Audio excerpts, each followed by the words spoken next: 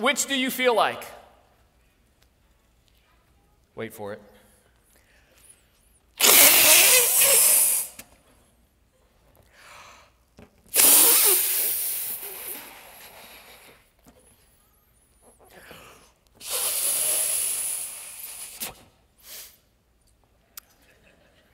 Feeling dizzy.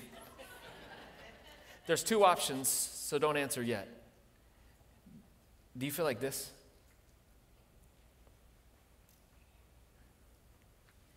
Or do you feel like this?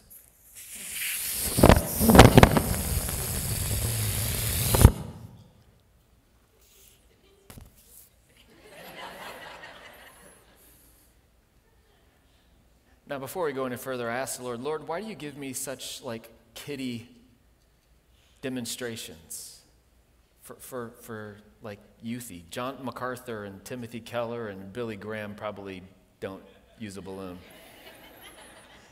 And this is all he said to me. He said, Tim, are there kids in the sanctuary, in the house of God? I said, yes. That was it. We want all people to understand this very thing. Which are you? As you sit here today, no one else can answer this question for you, but are you full of life? And when I'm talking about full of life, I'm not just talking about your body. I'm talking about the spirit that's inside of you. As we've walked through the season that we walked through, as you walked through this last week, as you got here this morning, are you full of life or are you more like this? Jesus said this in John chapter 10, verse 10. He gave two job descriptions, one for the devil, one for himself. He said the devil's job description is to steal, kill, and destroy. He's going to steal your joy, kill your body, and destroy your spirit, your soul. Make it look like this, right? Jesus then said, but I have come, me, to the earth, that everyone may have life, and not just a little bit of life, but he uses one word. He says abundant life. Everyone say abundant. Yeah. You know what abundantly means? That your first reaction would be, well, it means just like I'm overflowing or I have more than enough, which is true, but it's not the fullness of the definition. Give me a minute here. Do my cheeks look weird when I do this? You're lying. Abundance means, and can only mean abundance, when every part of you is full. You can't have a part of a balloon that's not filled up and it be full. You see what I'm saying? The whole thing has to be full in order for life to be full. Abundance is only abundant if all of you is abundant. So if you're jamming at work, woo! Things are awesome.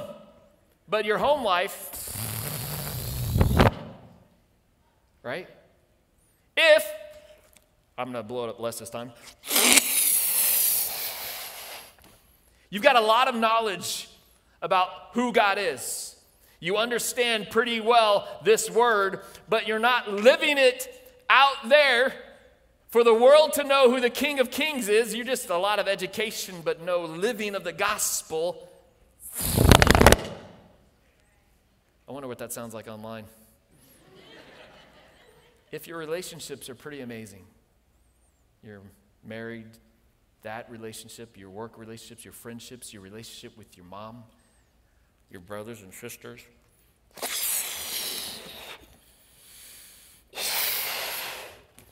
That's great, but in your personal disciplines, the way that you eat, the way that you sleep, the way that you get into or don't get into the Word of God and prayer, if your personal disciplines are not abundant, then according to the understanding of what Jesus came to do, this word abundance, then you're not living abundantly. And God said, I come that you could have abundance. And yet, through this past season that we've been living in, it's been feeling like we're not living in abundance. But I've got good news for you. Every single person here, every person watching online, because Jesus said this is what he came to do, I believe 100%, every single one of us could live the abundant life, which means all areas of your life abundant. So we can list some areas that we're doing well in, but there's always, it seems, one or two areas over here that we never seem to get over the hump in. It's personal for each person. Whatever it is, that one relationship you can't just get right, that one sin that you keep returning to, this one pattern of, well, I don't even know what it is for you, but it feels like this part's always lagging behind, and eventually we say it's just going to be that way. And God said, I came to give you life abundantly. So every area, including that one, can be healed and ministered to and brought out to be a abundant part of your life, an abundant part of your life, as opposed to this little shriveled up part of your life. It's the good news that God has for us today. But here's the thing, it's the name of the series. In order for us to have this abundant life, it's going to take more than Sunday. It's going to take more than this time that we're sitting here together on a Sunday morning. I've got a lot more to say about exactly how many hours we spend with the Lord next week. It's very interesting, but I want you to know that God wants us to end this year thinking about a life of abundance that happens as we participate with the Lord our God on more than Sunday. I'm glad that you're here, by the way. Sunday's great. Don't exclude Sunday. Just add on to Sunday is what we're saying. The Lord wants to give us abundance of love, abundance of peace, abundance of joy. You'll know you're living with abundant love when you can forgive that one person that you haven't been able to forgive, because love is expressed in forgiveness. You'll know that you have this peace from God when the bad news comes, because the bad news always comes. It's coming. If it's not here already, it's coming. It just comes. It's part of the brokenness of this earth. The bad news comes and you stay steadfast, knowing that God is faithful. Even when we're faithless, he remains faithful. And so we're steadfast. I have peace, shalom, because he's God, and I trust him. And everlasting, abundant joy is really exhibited, lived, when we live a life of gratitude, an attitude of gratitude. Because joy literally means grace recognized. It's not an emotion, though it could be expressed through an emotion.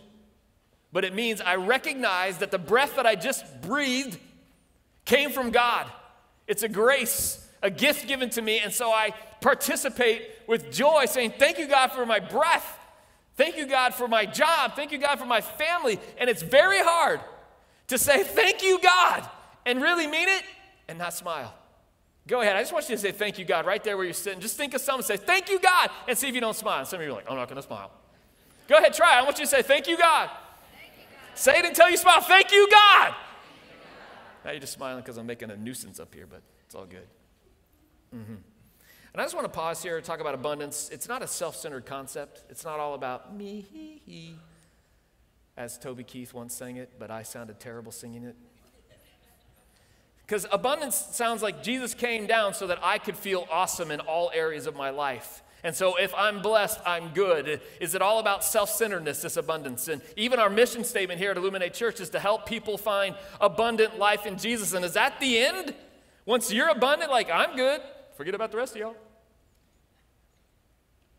Here's the truth. It is impossible for abundant people to be self-centered. It's impossible. The opposite of abundance, you could say, is scarcity. And the scarcity mindset says, wow, there's not enough, so I better get enough, hog it to me, just in case we run out. I don't know if you grew up with brothers. I had 2 brothers, and if they put 4 hot dogs out and there's 3 of us, I take 2 just because there might not be more later. You know what I'm talking about? That's the scarcity mindset. There's not going to be enough, so I better look out for numero uno. I'm going to take care of myself. It's self-centered. That happens when you live in the scarcity mindset. But if you live with abundance in your life, you have always more than enough because you serve a God whose name is Jehovah Jireh, my provider. His grace is sufficient for me. I just sang the song, but I spoke it. And there's always enough. There's free refill, so I can give you everything that I have because the Lord is providing it. It's called generosity. And abundant people are generous because if I am abundant, then it means that even the part of me that wants to be self-centered and focused on me is healed by Jesus. It's abundant too. And so it's just natural for me, because I'm living the abundant life, to want to share it with you. There's more than enough. There's always enough. I'm going to share it with you. Here it comes. Here it comes.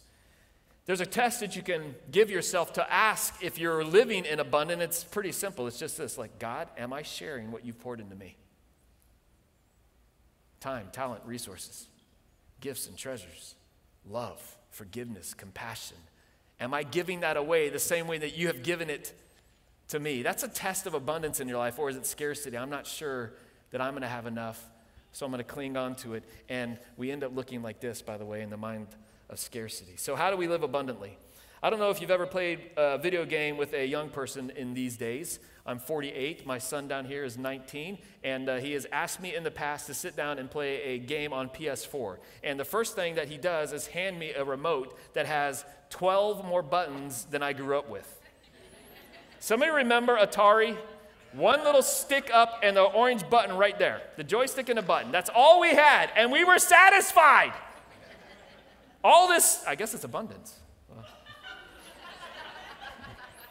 So he hands me buttons, and there's like 3 buttons for these fingers and like 19 buttons and 2 joysticks or maybe 3. And by the time I'm done looking at the machine in my hand, Owen's already pressed like 600 buttons. I've pressed 1, and I look up and I've lost the game. What just happened? Like, you're dead. I didn't know. And so here's what happens. I put the remote down. I speak a statement to him like this. Do you know what the PS and PS4 stands for? Pretty stupid, something like that. And then I stomp off to my room and walk away from playing anymore, right? This is make-believe, by the way. That hasn't actually happened in our household, but it's what it feels like to me when I'm playing video games against them. And here's what I'm trying to say. You can't take somebody who's never been in that world and drop them into that complexity and say, did you figure it out? Are you okay? Because if you do, what ends up happening to that person is like, no, I didn't figure it out. I'm confused, and I'm going to make a statement that's true to me but isn't actually true. PS4, pretty stupid, whatever. And I'm going to walk away from doing this anymore because it's too complex. And you didn't tell me how. You just said good luck. And I believe that this is a problem that's happened in the church where we say, hey, come to the abundant life. There's greatness involved when we have this relationship with Jesus and the blessing and all this stuff. Did you figure it out? Do you understand? Because the rest of us got it, and we're awesome. And it's happening. It's so good. And did you get it? And here's what happens. People come to church, and they know that there's something there, but they can't get it because they don't know that they understand the 16 buttons and all this kind of stuff, and we just drop them into it. And here's what happens. They're like, now I feel defeated. Because I came here thinking that I was getting an answer, and all I got is confused. And so I walk away and make a statement that's true to me, but it's actually false, which says the church doesn't help, it actually hurts. And let me extrapolate that. God doesn't actually help, he hurts. And then they walk away from it. Like, this church thing's not for me. It's too confusing. The church people, myself included, we use too much Christianese. We forget how much we know. And so I just come out and say, open your Bible to the book of Job. I thought it was Job, right? And we don't slow down and say, this is how. And so what we want to do in this series called More Than Sunday is tell you how to find abundant life. But let me tell you now, let me tell you later. It takes more than Sunday. It's going to take more than Sunday. And you're going to be blessed. And you're going to feel full and alive. The way that we're going to do that is by diving deep into the first people who experienced abundant life in Jesus. It was the disciples, which if you're new to church just means a follower of a certain teacher. The certain teacher happened to be Jesus. He's their rabbi. And these men and women followed Jesus and experienced the abundant life. When the Lord told us at Illuminate Church, stop making church fans illuminators and make disciples, we said, well, let's study the Gospels, the first 4 books of the New Testament, Matthew, Mark, Luke, and John, and understand how Jesus made disciples, how he got them there. And if we understand how they got there, then we can do this too. And we noted that there are 4 things that the people who followed Jesus, the disciples, did repeatedly. They didn't do it once, they didn't do it twice, 3 times. They did it repeatedly in their time with him. And as a result, they ended up living the abundant life. And you can too.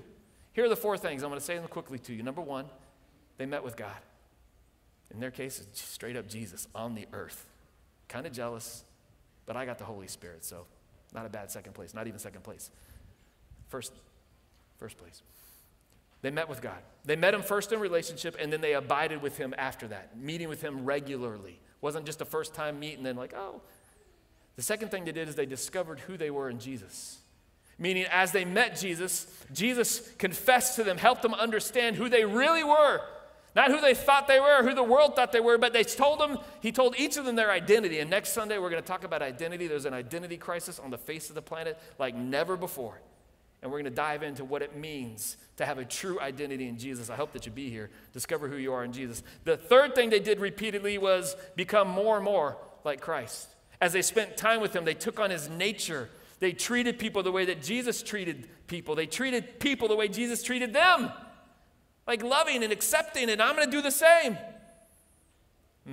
And finally, what they did was they led others to do the same. These four things, meet God, discover who you are in Christ, become more and more like Jesus, and lead others to do the same, is how Jesus made disciples. And it's how we're committed to making disciples here at Illuminate Church. If you've been to Life Step 1 or Life Step 2, you've heard these things before. If you haven't, join us. The next one's December 5th. You'll hear me say that again. So we're going to open up the Bible. If you're brand new, we're going to be in the New Testament, one of the Gospels called the Gospel of John. Matthew, Mark, Luke, and John. If you have a Bible, take it out. The New Testament is that place where Jesus is on the earth, and these Gospels tell the story about Jesus' time on the earth. And then after the Gospels, you have all these other books that explain the birth of the church and how the church should operate to reach people for the kingdom. And it ends with the book of Revelation, which talks about the new beginning at the end of this world. But it's a new beginning of a glorious new world that we talked about last week. So we're in the Gospel of John, the first chapter, and every chapter is broken down into verses. We're starting in verse 35. Are you ready? Come on, you had an extra hour to sleep and that's all you got? Are you ready? Yes. Hallelujah. Here we go. The next day, John was there. This is John the Baptist, and he's at the river where he was baptizing, and he's there with two of his disciples. John was a rabbi. He was a teacher. He had disciples following him. When he, John, saw Jesus passing by, John the Baptist said, look, it's the Lamb of God. What a moment. Now, John's disciples would have known this language. It would have been very apparent to them what he was talking about. It may sound weird to us, but they were familiar with the Lamb. A little bit of church history really quick. The people of God, before Jesus arrived on the earth, were enslaved in Egypt for 400 years. Enslaved, making bricks, doing the work under the whip to the Egyptians. God sent a deliverer named Moses to go and set God's people free. He went to Pharaoh and said, God said, let my people go. And Pharaoh said, I don't care. No. And God said, okay, I'm going to send plagues upon the Egyptians until they allow the Israelites to go. And one plague after another didn't convince Pharaoh. He sometimes changed his mind, but then he changed it right back. Yes, you go. No, never mind. No, you can't. Until the final plague came, and it was the plague of death. And the plague sent against the Egyptians was to take the firstborn of every family. But here's what the Lord did. He said to his people that he had set apart, that were supposed to make his name famous on the earth. He said, I want you to sacrifice a lamb, and I want you to paint the blood of that lamb on the doorposts and above the door. And when the spirit of death enters the nation and sees the blood of the sacrificed lamb upon the door, that spirit of death will pass over that house and move on to the houses, the homes that don't have the blood applied. That's where we get the phrase, the event called Passover. That's still celebrated to this day by the Jewish people. That the spirit of death would pass over where he saw the blood of the Lamb. And so when John says, look, it's the Lamb of God, these two disciples who happen to be Andrew and another guy named John who wrote the Gospel of John, they know what it means. This is the Lamb that will be sacrificed. Take away the sting of sin from the world. This is the one. And they know what it means, and it's so moving to them just to hear these words, the Lamb of God. That's all these two fellows needed to hear. Look what they do next, verse 37. When the two disciples heard John say this, they followed Jesus. Turning around, Jesus saw them following and asked, what do you want? He didn't say it like that. It sounded really bad. What do you want? Another Bible translation, and some of you might have this sitting there in your laps, he says, what are you seeking? Jesus is asking them, what is the point of you following? What is it that you are actually searching for in your heart, in your spirits? And they said, Rabbi, which means teacher, this is where we're searching for. Where are you staying? This isn't like small talk, chit chat. What's the address of your abode? And he's like 1600 Pennsylvania Avenue. It's not a location. They're asking, Lord, what is your abiding like? Wherever you're going, whatever you are doing, can we come with you? Can we abide with you? Where are you staying. This is why Jesus replies in verse 39. He doesn't say where he's going. He doesn't like, I live over there behind that bush. He says, come, and you will see. These 5 words are like the gospel in just a short statement. Come and you will see. There's an invitation, and there's also the expectation of what happens when you do come and you will see. Very interesting. Keep that in your mind. So they, Andrew and John, went and saw where Jesus was staying, and they spent that day with him until it was about 4 in the afternoon. Andrew, Simon Peter's brother, was one of the 2 who heard what John had said about the Lamb of God and who had followed Jesus. Verse 41, then the first thing Andrew did was to find his own brother Simon and to tell him, we found the Messiah. That is the Christ. And he brought him to Jesus. Okay, I'm going to say this now. I'm going to repeat it a lot of times in this reading of the scripture, so brace yourself. But if something is found, it means it was either stumbled upon, like, oh, it's a dime, and pick up the dime. Or if something is found, it was found because somebody was looking for it or him. That. And we know based on what we just read that Andrew and John, as Israelites, had been searching, waiting, looking for Messiah to the point that when they heard, there he is, they immediately got up and followed him. They found Jesus because they were searching for him. Hold that in your hand. Jesus looked at them and said, looked at him, Peter, and said, you are Simon, son of John. You will be called Cephas, which when translated is Peter. So beautiful. So much goodness right here. Jesus says, hey, right now, this is who you are. You are Simon, but one day you will be called Cephas, which translated is Petra, Peter, which means rock. And on this rock, Jesus builds his church, and the gates of hell cannot stand against it. But right now, you're Simon. But I am declaring over your life this new name, that you will be Peter. Be like Jesus visiting me back in 9th grade when I was 13 and saying, hey, Timothy, son of Wally, you will be named pastor. You're like, what? On earth. It's a beautiful, powerful statement that Jesus is making to Simon. In verse 43, the next day, Jesus decided to leave for Galilee. Finding Philip, he said to him, follow me.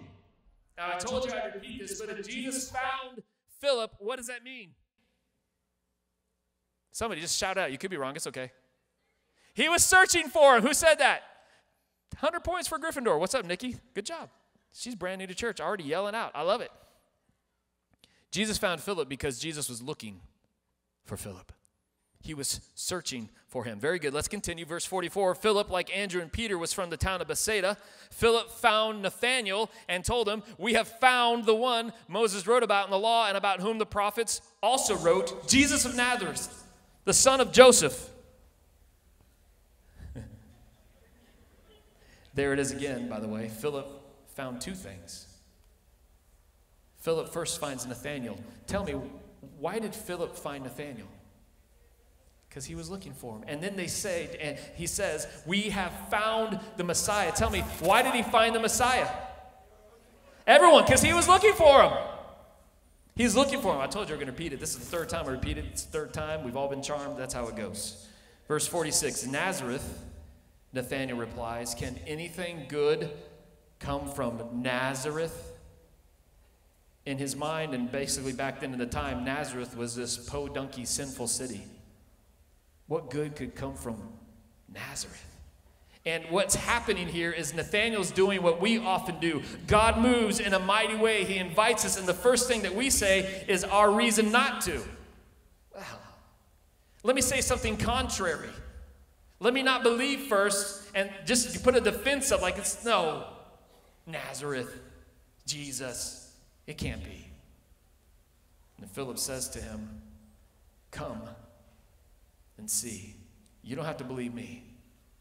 You're invited personally. And this sounds very familiar. Jesus offered an invitation. Andrew and John accepted it and did see Jesus and did believe. Now Philip says the same thing because he's seen Jesus and he believes. And he says to his brother or his friend Nathanael, I invite you to come and experience this for yourself. Come, meet Jesus. It's what disciples do.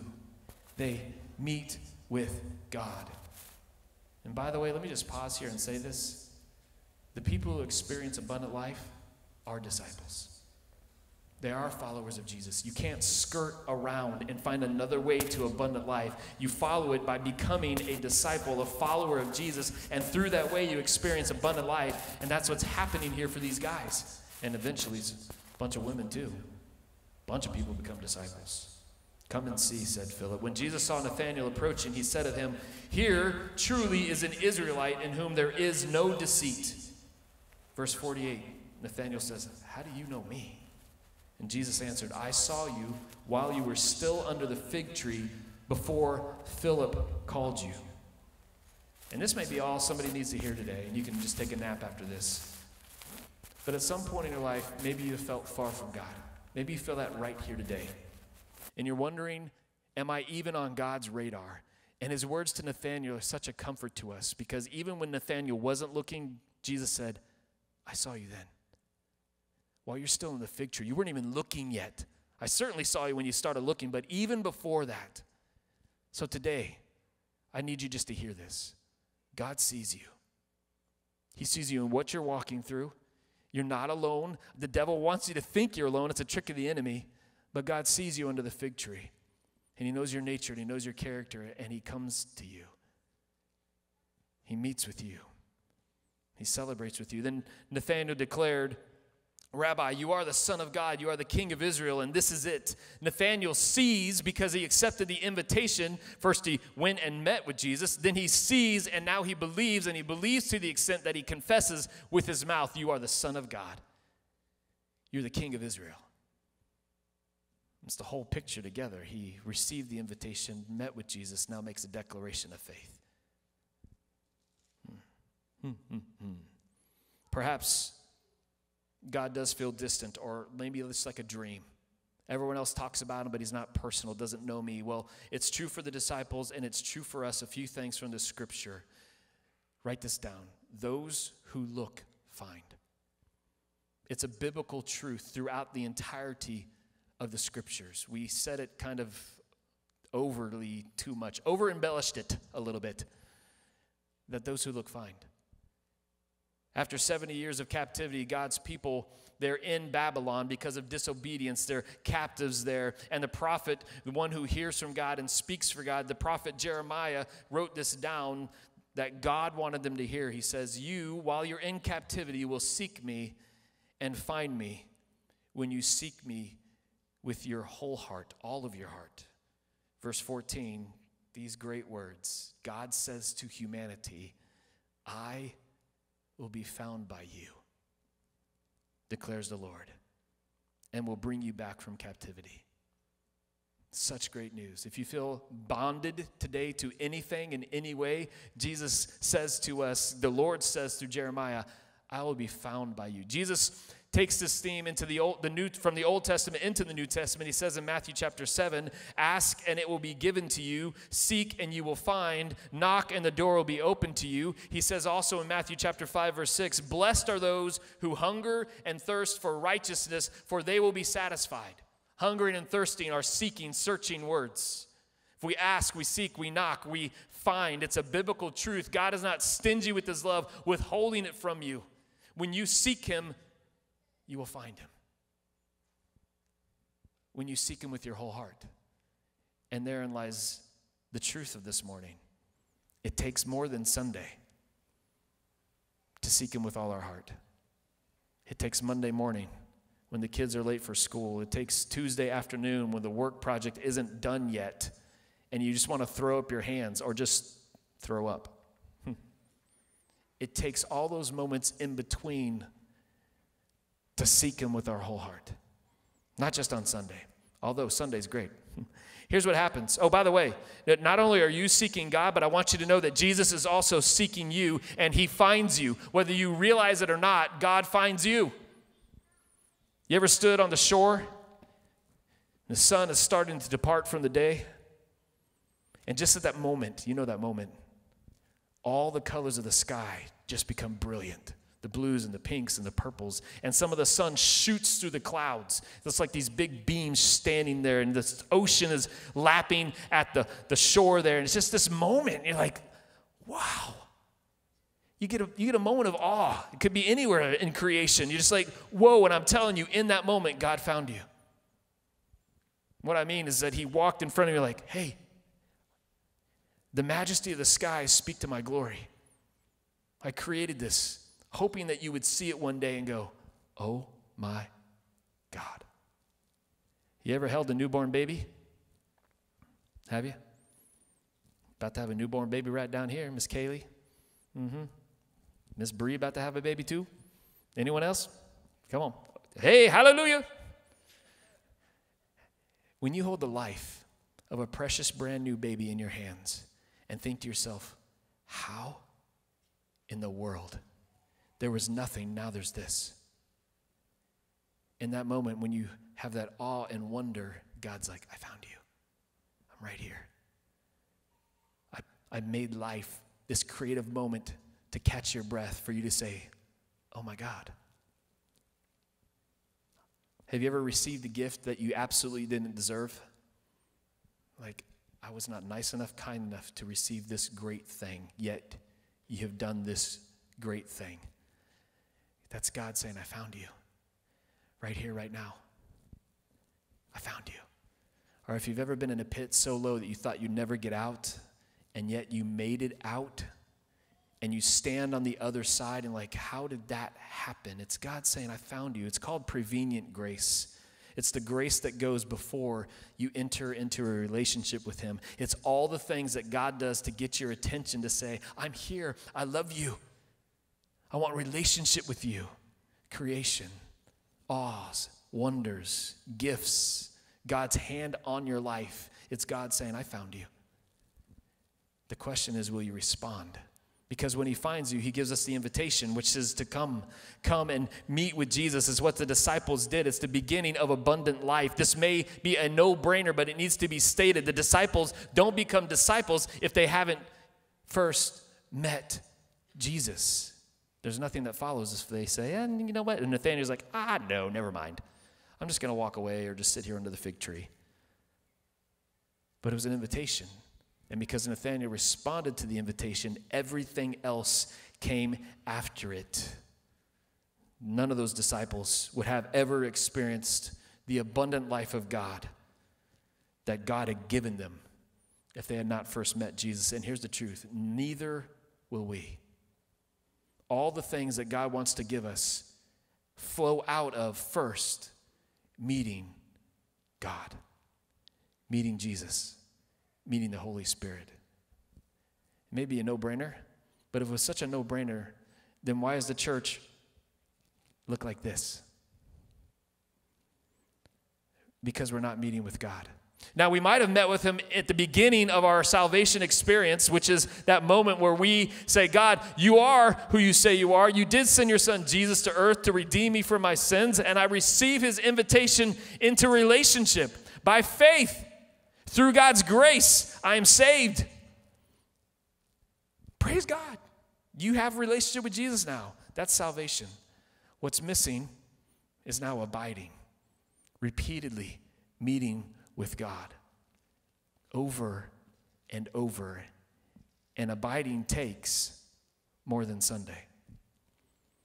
Way more than Sunday. Here's what happens after you receive the invitation. The expected outcome is that seeing is believing. Again, the order is so important. If you want to believe, you first have to see, but you can't see if you don't accept the invitation to go and see, to meet with God.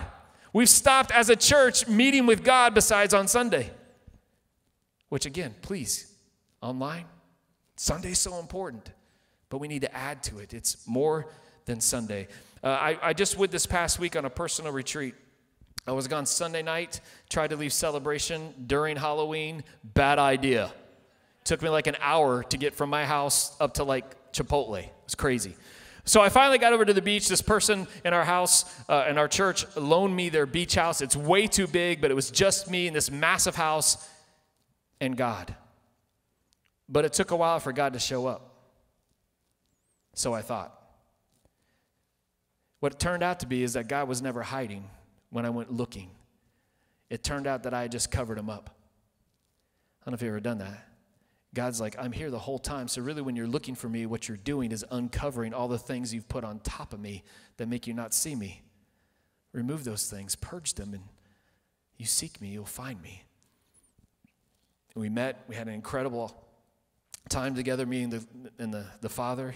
He dispensed to me a whole bunch of personal things, but he also dispensed to me a whole bunch of stuff for the church. Next year in 2022, I can't wait to share it with you. You have to wait till January, sorry, but that's how it goes.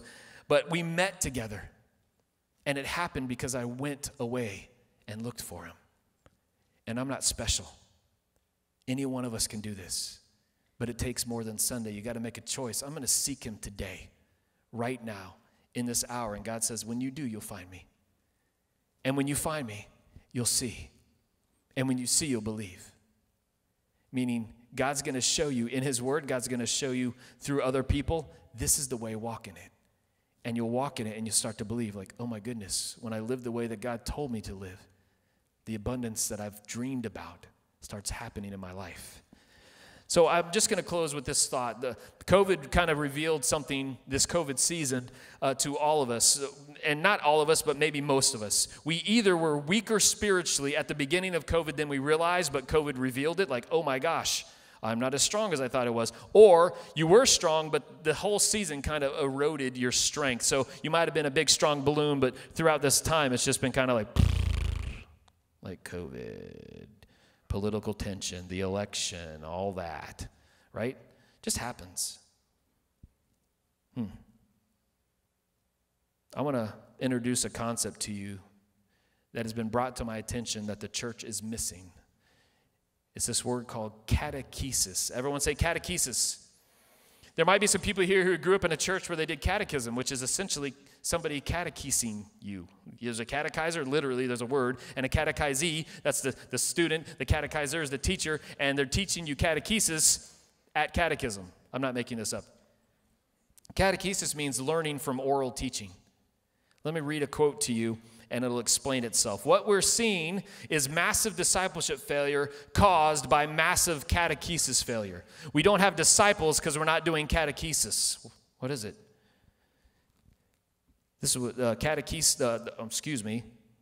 James Ernest, the vice president and editor-in-chief of Erdman's, a publisher of religious books, told me this. By the way, Ernest was one of several figures I spoke with who pointed to catechism, the process of instructing and informing people through teaching, as the source of the problem in the church today. Quote, the evangelical church in the United States over the last 5 decades has failed to form its adherents into disciples. So, there is great hollowness in the church. All that was needed to cause the implosion that we have seen was a sufficiently provocative stimulus, and that stimulus came. So when COVID hit, because we've lived as a church who exists only an hour on Sunday, and I'm talking about the church in general across the world, when COVID came, we felt like a house of cards. This happened in our spirits. I want to show you how catechism works. And I'm going to invite a guest up here who's going to be my catechizer, and I'm his catechizee. He's going to be the teacher. I'm going to be the student. Would you please welcome the one and only kindest, gentlest man on the planet, Pastor Valdemir Arnese. Come on. And he's handsome too. Pastor Valdemir has been in ministry in the great country of Brazil for lots of years. And he led a church, but he also led a group of churches, 40 churches under this man's care, and he's been with us. I mean, his whole family makes up the tech team. Somebody told me yesterday, like, that's all one family? I'm like, yes, isn't that amazing? Anyway, so I've asked Pastor Valdemir to teach me Portuguese. He's going to catechize me in Portuguese. I've not heard the phrase he's about to tell me ever in my life. This will be the first time. We didn't practice this, and I'm going to attempt to speak it. Now follow along. This all makes sense in just a minute. So, Pastor Valdemir, what is the phrase that I'm learning today? Vou passear com meu cachorro no parque. Easy, Pastor. Vou choquear. Almost. Vou passear. Com meu cachorro Com meu cachorro no parque. no parque. Is that it? Seriously? Vou passear, lo shaki. I forgot the middle part. Vou passear Vou passear com meu cachorro com meu cachorro no parque. no paki. No parque. Are you saying no? No No parque. parque. You did a Perfect. little brr thing. Parque. Mhm. What did I just say, by the way? Wait, no, hold on a second. Does anyone out here speak Portuguese besides Celia? Anyone else? Kinda? What'd I say?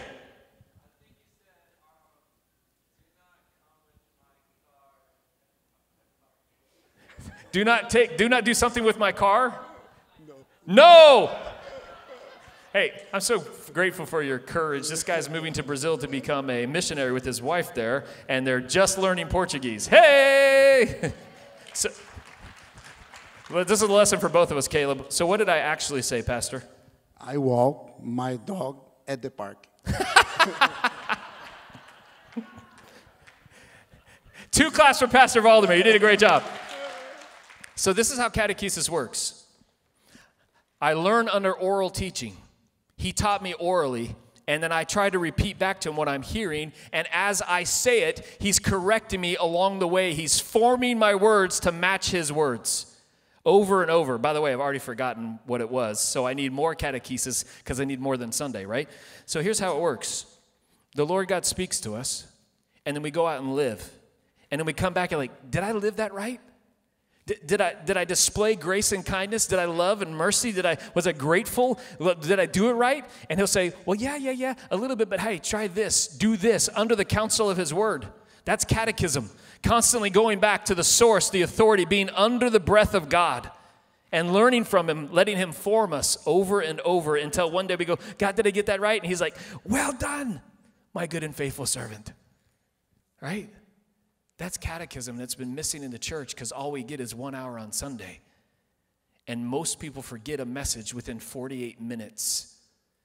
And if you don't activate it within 48 hours, it's gone forever. We need more than Sunday, meaning we need to be under the counsel of God's word more regularly in the week. Here's how. Number 1, get in a community group. We got tons of them. Love for you to join. Maybe you've been hanging out on the edge like, do I have the time to? You can't afford not to. Be in a D group, which is a discipleship group. Incredible depth, getting into the word of God, being under the counsel of his word and sharpening ourselves. God, what did you say? Is that how I was supposed to say it? Is that how I was supposed to live it? That's catechism. You can also download the Bible app, YouVersion. They've got thousands of reading plans on every subject you can imagine. Just pick one and start getting under the counsel of the oral teaching of God in his word. Start praying. God speaks in prayer. Get under his word in prayer. Here's all I'm saying to you. God has promised that you can have life abundantly, but it's going to take more than Sunday. In fact, I'm just going to end with this one right here. I'm putting the microphone down.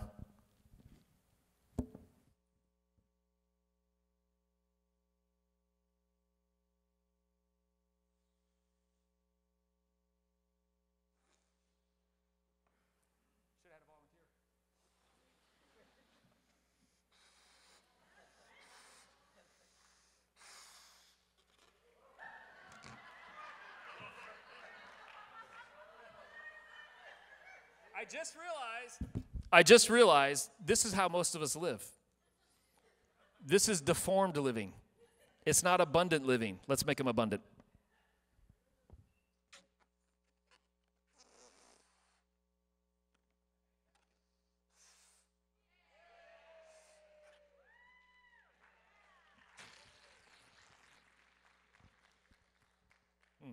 Praise be to God.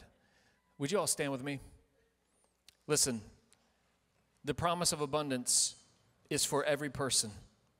You have to decide today if you want to live a half life, a half spirit-filled life, or the actual fullness of God in your life, and it takes more than Sunday.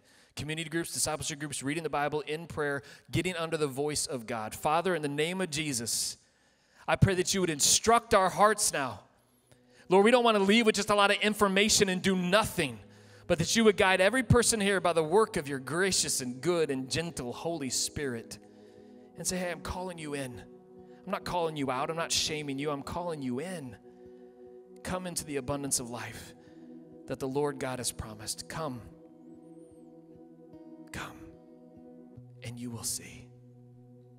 You will see. It's a promise. Wherever you are in your life today, I promise you this, God is inviting you to more. More love, more grace, more understanding, more patience, more joy, and more peace. He has it for you. So we can do what he's asking us to do. We can do it. And in Jesus' name, we will do it. In the name of the Father, Son, and the Holy Spirit, everyone said, amen. Glory be to God.